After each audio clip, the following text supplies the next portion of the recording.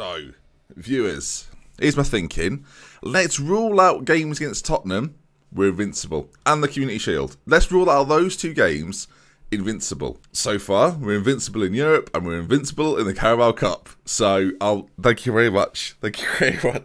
Yeah, that doesn't actually count. But I think it's good to that's what we should call us. We're invincible. Now, since we last won, it was the Carabao Cup against Chelsea. We followed that up with a game against Liverpool, which retrospectively, folks, I wish you'd seen. They got off to a flying start. Mohamed Salah, after 3 minutes, scored a cracking goal. But luckily for us, Alexander Lacazette was on form. A hat-trick for him in the game. Mesut Ozil and Riyad Mahrez also getting goals. Riyad Mahrez has got coming in the 94th minute. The game was already won by that point, but it was nice to put the icing on an Arsenal-shaped cake. And yeah, a really dominant performance. More possession, 26 shots in the game. They had 15. A very open game, hence there were 7 goals in it. We then moved on to a 6-0 win against Lokomotiv Moscow, and Moussa Dembele got a chance to shine, and boy did he. 3 goals in the game, a hat-trick for him, the final one coming in the 84th minute. Eden Hazard also missed a very early penalty in the game, so it could have been way more than 6, but we'll take it, I think. They're not a bad side either, Lokomotiv Moscow, so take nothing away from me. Bloody, this is a familiar feeling at the moment. A 3-3 draw away from home. Perisic scores on 81. In fact, it was a very close game. Like,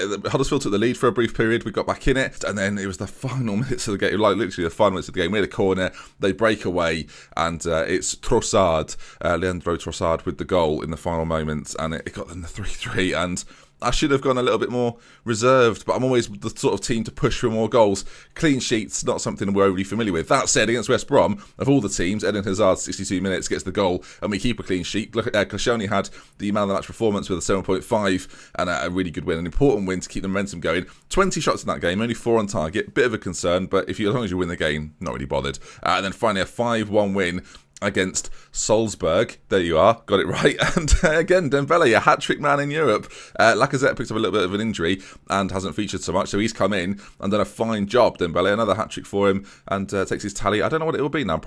More than 6, I would assume. Definitely 6, but maybe more than 6. 27 shots in the game to their 2. And yeah, a 5-1 win. They had 1 shot on target and scored, so they're probably quite happy with that. Today then, we bring you Manchester United and Everton. I did consider the Europa League, but that group is pretty much done at this stage. If you take a look at Group I, you can see Lokomotiv Moscow, 6 points. We've won every single game, so we're dominating, really. Troy Deeney, top goal scorer, so that's realistic. But yes, Manchester United and Everton to come. 2 big games, and ordinarily I would have brought you the Europa League game, but the reason not is the league table itself. Manchester United and Everton are the 2 teams currently that sit above us. If we beat Everton, hopefully with our game in hand especially, we'll go ahead of them, and Manchester United can be caught. Not necessarily today, but they can be caught, I'm hoping and believing. So we've got every chance. As I say though, Lacazette is out with a twisted ankle. We'll miss both games today, I think. So he may well be back for the second one, but I think it's unlikely.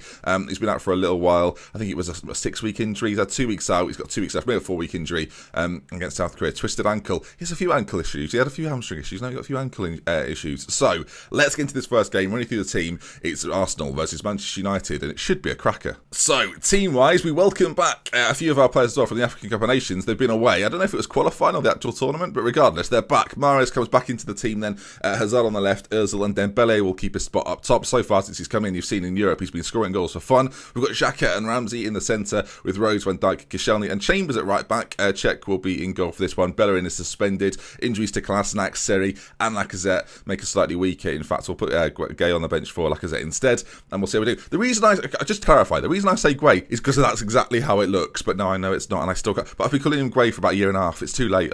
Okay then, into the games we go. It didn't actually go into the game, so that's gone well. Right, there are the teams then. Kasper Dolberg is up front for Manchester United. Of course, he's a key part of my Ajax save that's going on at the moment. Martial, Mata, Mkhitaryan, Matic and Goretzka behind, with Luke Shaw, Eric Bailly, Lindelof and Valencia, the Gea in goal. Decent side, not to be messed with. Lukaku and Martins on the bench with Rashford. They've got options if it doesn't go right, whereas they've got to say our front 4 there, pretty deadly, I think. So let's see how we get on. Of course, we're going to start attacking. Notoriously, as we've seen many times, we've only lost 1 game this season, and that was against Spurs. These bigger games, they cause us the biggest problems. So I guess we'll have to wait and see. I'm semi-confident. I'd be more confident if Bellerin was playing, but he's not. And if Seri was playing, but he's not. And if Kolasinac... There's a few players I wish were playing. And you can see there, though, Luke Shaw and Goretzka, they've both got injuries to speak of. As the ball's launched forward, it's a bit quick for my liking. We'll slow it down just a touch as Dolberg makes his way through. Dolberg with a... Oh, he's missed it. He's missed it. Flipping it. But yeah, they've got a few injuries back there. So that might be something we can take advantage of. Who knows? This is a big game because I don't necessarily think we're see, I can't really say this because I think I said at the start of the season we definitely are. I don't think we are in a position to challenge for a league title, but if you don't win your home games against Manchester United, then the chances of that are diminished. Why have Matic and Eric Valley swapped places? What's that all about? He's now playing central midfield. He's not a natural... Okay, I've got no idea. Okay, that's bizarre. They've literally swapped... I've never seen that before. I don't know if it's just because I'm unaware, but yeah, they literally have swapped places. Right then. That should, in theory, make our life a little bit easier, right? Surely? As United come forward, though, Mata into Dolberg, he gets past his man, shot on goal, actually cuts it back, and Juan Mata heads it in. I don't want to say his movement to the ball was a little bit unrealistic, but it looked weird on my screen. Let's just take a look at that again. Keep your eyes on Juan Mata, who is part of this move, remember. He lays it into Dolberg, and then all of a sudden becomes the quickest player in the universe as he sprints to the back post and jumps. I mean, yes, okay. 43 minutes gone, United lead 1-0. To be fair, actually, I'll talk about big games. We beat Liverpool pretty handedly at home. And so far in this game, 10 shots, 3 on target to their 6. And they don't look as up for this as perhaps we should be. But as we get to half-time, they have the lead, which is, well, irritating, obviously. Okay, let's get aggressive with them and say, show me something else in the second half. It wasn't that bad. It just wasn't that good. We're going to bring Iwobi on for Mahrez. Oh, that's not what I meant to do. I think I've just brought Timo Horn on for Dembele. Flipping heck. How do I undo this? I can't undo this. Hello? Okay. No, I don't. Can we swap that back, please? Oh, God. Don't tell me I can't. There's an... Okay, imagine that Horn up front all game. Right. Yeah, Iwobi's going to come for Mahrez. Mahrez, as I say, has been away playing for his national side. So we're going to bring in Iwobi, who's been taking his place, and he's been playing very direct. Although he's playing as inside forward, he's been getting to the byline often and cutting it back for the likes of Dembele. We've not really seen a chance like that so far in the game, despite how many shots we've had. So let's see if that makes the all-important difference. With Everton coming up, you want to carry the momentum. I mean, as I say, we've been unbeaten this season, apart from that game against Spurs, which is obviously a bigger game. But we've beaten the likes of Manchester City. I think, did we beat them? I'm sure we... Did we beat... Cut that out, 'cause I can't remember.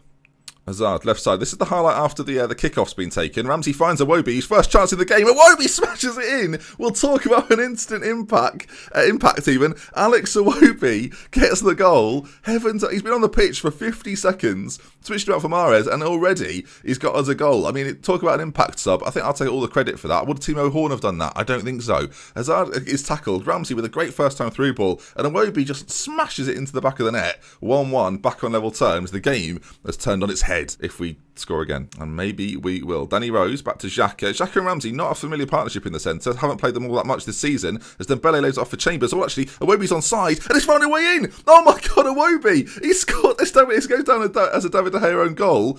But we'll take the goal. That was a bizarre bit of play. Iwobi was well offside, but a tackle came in, meaning that he found himself onside. Shot on goal. De Gea seems to have palmed it in. We'll take a look from this reverse angle then. Oh my word, Hazard into Dembele, across the Chambers, to the slide tackle finds Iwobi, who just shoots, pure luck it feels like, off the back of De Gea. And now, the turnaround really is complete. 2-1. What an impact for Alex Iwobi. I mean, I've been a little bit indifferent on him all season, but he keeps doing things like that, and he'll play in this team far more. When Mahrez was away, actually, we sort of played a mixture of Iwobi and Lacazette out on that right-hand side. Obviously, with Lacazette being injured, he makes the most sense to come in. Hazard is struggling for fitness and isn't having the best game, so it makes sense to bring Perisic on. It's lovely to have an option. I tell you what, I like Perisic in these latter stages. Rashford plays a through ball to Lukaku, who's come on for Manchester United. Ball to the back post. Martins is there as well. Gelson Martins, the two men that have come on combine, and it was a highlight, in fact. It's a good goal for United, and they need to change something, and the substitutions have made all the impact, which is a pity. I mean, we stay attacking, and I know people will say, why do you stay attacking? Like, go counter-attacking. I think ordinarily we would, but if you can get an extra goal, then you put yourself in a good position as Danny Rose smashes it off the line. I just think final 15 minutes now, we've got every chance of taking this game. We're going to bring Wilshere on in the centre for Xhaka, and we'll just see 5 minutes. We're into the 90s, and it looks as if it's going to be a 2-2, unless, of course, we do something right now. Matic heads clear, and it looks then as it's going to end 2-2. Unless, of course, it doesn't end 2-2. No, is it going to end? It is going to end 2-2. Surely, right? Yeah, there we go. The referee plays for full time. Wow, it's annoying because we took a lead and then kind of threw it away a little bit, but United are a good team with some very good players, and I think a draw against them isn't the worst result. If we'd have lost this game, I'd have been really disappointed. They would have taken an extra advantage, but things don't change too much. I'm going to say you're unlucky as well. It could have been the game you won. There'll be an argument to say I should have been a bit harsher on them, but we'll say they're unlucky. And we stay in third place then. Remain above Tottenham. Everyone is on a level standing up there now, apart from maybe Watford. A win for them could see them actually go above us. Well, bloody flipping it. They're not drawing a game yet. Yeah, we've lost one this year, as of Manchester United, and we still remain 6 points behind them. Everton to come, though, and we could move into second place. So I'll see you in a week's time for that. So, hopefully what we can do with this game coming against Everton is bring the Carrillo back. Because Gay's been away on international duty, we have to switch it up to a playmaker, which I didn't enjoy as much. So let's see. Was it a playmaker I changed it to? Pretty sure I did. Yeah, deep line playmaker. No, Carrillo. That's what we want in there. So let's get him back in the side alongside Seri, who's back to full fitness as we get ever closer to this game. Bellerin's now back after a suspension. Was it a suspension? I think it was a suspension. Lacazette's still probably going to be out with an injury. There's a temptation in this game to play Mahrez. Sorry, to play Iwobi over Mahrez, but I think we'll keep it as is. I do think overall Mahrez offers us what we're looking for on that side. Of course, if we need to change it, we know that Iwobi can come in and do the job. Do you know what? The pre-match team talks, I don't pay much attention to. Okay, I think this is pretty much as close to a best 11 as you're going to get. I think Lacazette being there would probably top it off. You could argue, actually, you could play Danny Rose slipping out for Kolasinac as well, but he's out injured still. Lacazette is fit, fit enough to an extent. So I think Horn's going to drop to the bench, drop to the reserve. Sorry, we'll put Lacazette on the bench if needs be. Big game against Everton. Dembele needs to start scoring goals. He does it in Europe against the lesser sides. Can he do it in a second v third clash? Let's find out. There are the teams there. Michy is up front for Everton. They actually bought him, which is quite interesting. 12.25 million. So he gets it on one side, Pabon on the other. McCarthy, Barkley, and Schneidlin. Jordan Lukaku at left back. He'll be off to Manchester United eventually, I assume. Tompkins and Maguire at the back. Coleman and Pickford. So quite a few changes in the Everton ranks compared to how they start the game. Michael Keane is on the bench, as is a player like Kevin Morales. So let's see then. Everton, decent side it seems, having a very good year. Let's get assertive with them. Been on a good run lately. Go out there and impress me, and they kind of liked it. I don't need to click that button. It's fine. I don't know what you've heard. Okay, here we are then in the red and white, shooting from right to left, and of course Everton in their famous blue and white at Goodison. So it's going to be a testing game, I would imagine. So Goodison has actually started the game with an injury. If we take a look at that, he's got a pulled groin, so he probably won't be at full canter. I don't know what the word I was looking for was. Okay, Everton working it quite neatly at the back. Ross Barkley gives it off to Jordan Lukaku. He plays it back inside to McCarthy, and a ball's played forward, but no, Koscielny intercepts, and Hazard's touch is fantastic. Sadly, his run is less so, as Everton start to build from the back. Dembele's going to close down Pickford, but he deals with that pretty comfortably. I've got to say, Everton playing with fire a little bit at the back there, but eventually work it out quite neatly. And now McCarthy plays a great through ball to Michy, who's been in fine goal-scoring form for Everton. Check with a save. I mean, was it a save, a block? I'm not really sure. But a corner kick to Everton. And Sigurdsson puts it into the front post. Great little challenge from Mesut Ozil of all people. And potentially a counter-attack could be on the cards, as Dembele's ball out to this left-hand side is decent. Over to Eden Hazard, who has Mahrez on that far side. It's not the best ball out to him, though. And Mahrez is crowded out, with McCarthy now coming forward again for Everton. And this is a back-and-forth game so far. Michy switches it over to Ross Barkley, who looked offside to me. And I think the assistant has raised the flag as such. There we are then. Free kick, though.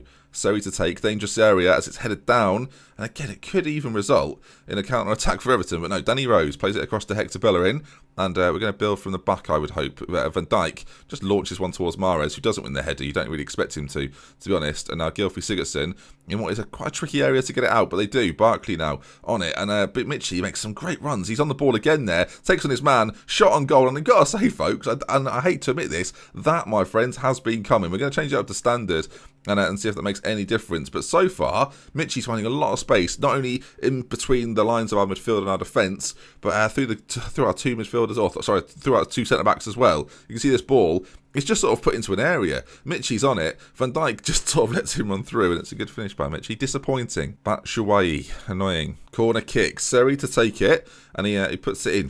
Harry Maguire's there to head away. You're not going to get the ball over Harry Maguire very easily. Gay plays it back out to Seri, and the midfielders combine on the edge of the box. Riyad Mahrez now with a chance. Dembele with a shot on goal, and he lashes it into the back of the net. A great finish. The fans behind the goal celebrating in unison, I dare say. And Dembele, I called upon him to get a goal, and that one was what we were looking for. And some nice work from our two midfielders on the edge of the box from the corner. Eventually, it comes into the feet of Dembele. It's a good pass into Mahrez, who just slips it into Dembele. And the first time finish, oh, the net bulges. That's what you want to see. Bulging net, yes please. Okay, so far then you can see still level on points with Chelsea and still a couple of points behind Everton. But that could all change with a goal for either side. Everton with the ball on this right-hand side.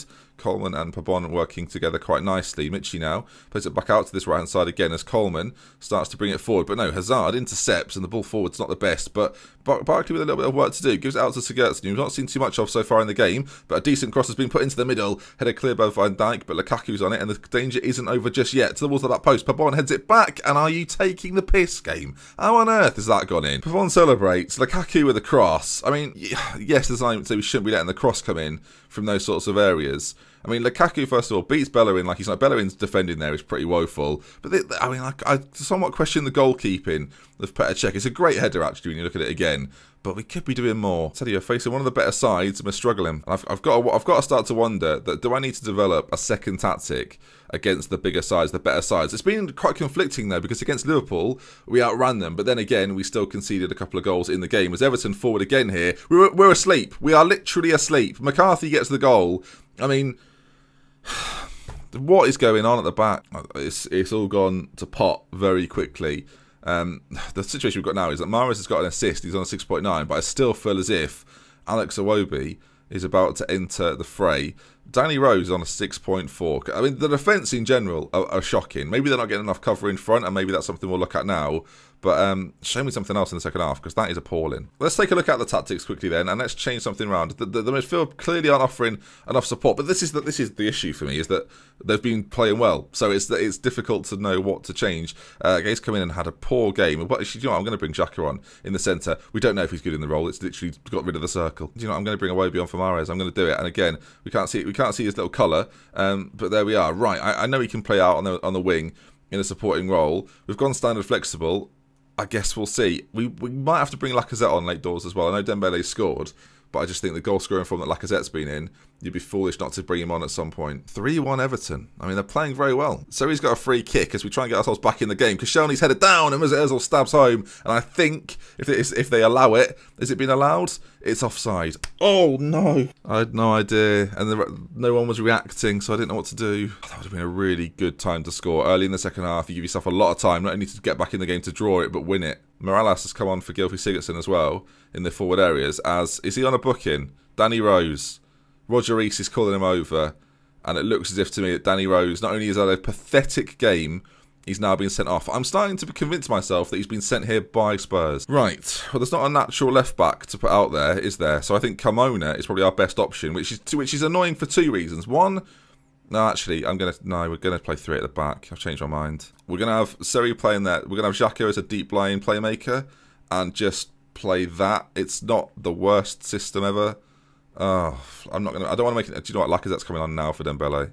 I mean, this might be a gamble. Danny Rose has let me down big time today. Not only has he put in a dreadful performance out on that side, two of the goals, remember, one of them was a header, a cross is coming in from that direction as well, and now we're dealing with this. And even the McCarthy goal, he runs down the side of Danny Rose. It's just so poor. Down to 10 men as Michy goes close again. 10 minutes to go. I've got to say, folks, this game looks all but over, as now Lacazette's got an injury. For God's sake, crumbling here. We are crumbling. So at this point, we're down to 9, and our star striker has got himself injured again. Maybe he was brought back too soon. As Everton now, this could be goals. I mean, it should and could have been 4. I guess we go counter-attacking and just hope for the best a little bit. Iwobi's driving forward. He's a little bit isolated, but he gives it to Hazard on the other side. It comes back to Ozil. If we somehow, I mean, what a challenge by Lukaku that is. If Iwobi gets on that, it could have been 3-2. Danny Rose is getting fined. We'll put it that way. Definitely getting fined. Who knew that Kolasinac was so important? Not me, apparently. Pretty sure at the start of this episode I was going on about the Invincibles. And with 5 seconds to go then, it's Arsenal 1. Well, actually, we'll do it the right way around. Everton 3, Arsenal 1. a defeat away from home, and our away form generally has not been the best. Some circumstances outside of my control, but then again, I mean, they scored 2 in a minute, which is just, I didn't even notice that at the time. 2 in the 42nd minute. Assertively said, no, do you not aggressively say, I'm far from pleased with what I've just seen. Ozil seems demotivated. Like, what do you mean, mate? What's your problem? So most disappointing then, Lacazette is now out for even longer. Danny Rose is banned. He's getting fined a week's wages, we'll say. He wants to discuss it. Just, I mean, bleep it, Ben. Danny Rose. What do you mean? I thought it was unprofessional from Danny Rose. I can't be happy following performance like that. No, I can't be. And do you know what? Lacazette out for 4 weeks. We're just going to wrap things up there. If you've enjoyed the episode, do leave a like. If you want to see some more, subscribe to the channel. And I am most disappointed.